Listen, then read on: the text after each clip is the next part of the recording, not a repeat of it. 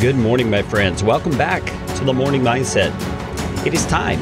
It is time today for us to get our minds aligned with the truth of God. Because when we are able to live with our minds focused on what God says is true about us and about Himself and about the world that we live in and the people around us, we are able to live lives that actually look like Jesus Christ because they are fueled by Jesus Christ and His way of thinking. My name is Kerry Green. If you're new to the Morning Mindset, welcome. I am thankful you are here.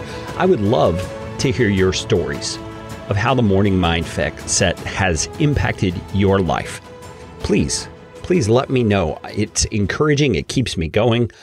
You can send a quick email to me at Kerry, C-A-R-E-Y, at kerrygreen.com. I would love to hear your story and interact with you a bit. Let's get into our content for today. We've been going through a book called Humility, and it actually has a subtitle. I believe it is The Secret of Holiness, and it's by an author named Andrew Murray, who lived in the 1800s. I believe he died in the early 1900s. He was a pastor in South Africa and wrote this book among many others, but this book is one of those that has touched my life in such deep ways, and I couldn't recommend it enough.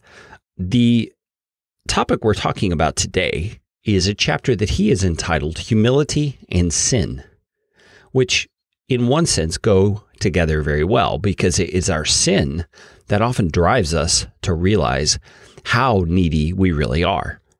It is when we struggle with the same continuing pattern of sin, or when we once again are confessing a sin to God, that we recognize that we need Him so desperately in order to live a life that is honoring to Him.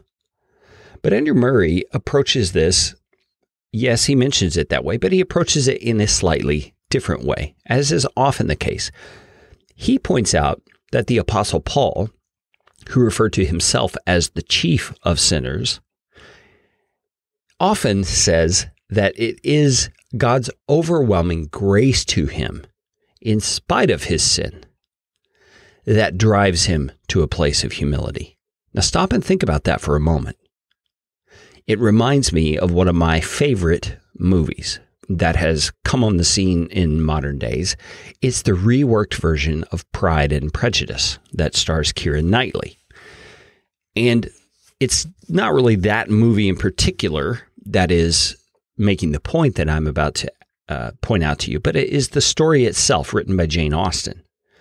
The story is about a woman who, despite her best her best inclinations, falls in love with a very rich and pompous man. But it turns out in the course of the story that she discovers she has her own prejudices and pride as well. It's not just the pompous man who has the issue. And here's a spoiler alert if you've never seen the movie or you've never read the book. What winds up happening in the story is that this man does some very dramatic things to help her, and in particular members of her family, out of his love for her. So he was loving her kind of in his own heart as well. And in his own way, he does these dramatic things. And she is humbled from her state of pride by recognizing the degree to which he has gone to help her family. That is what causes her to notice that he is more than just this pompous exterior. There is this deep, caring, sensitive, and even self-sacrificing heart within him that is directed toward her.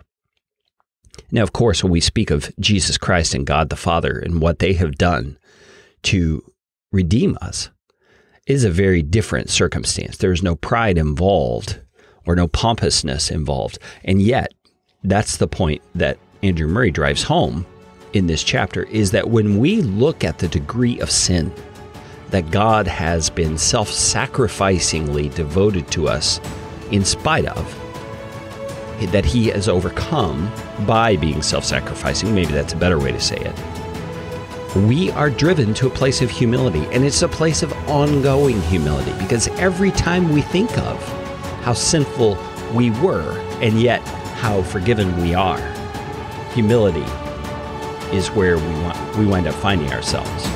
Join me again tomorrow as we continue talking about humility on The Morning Mindset.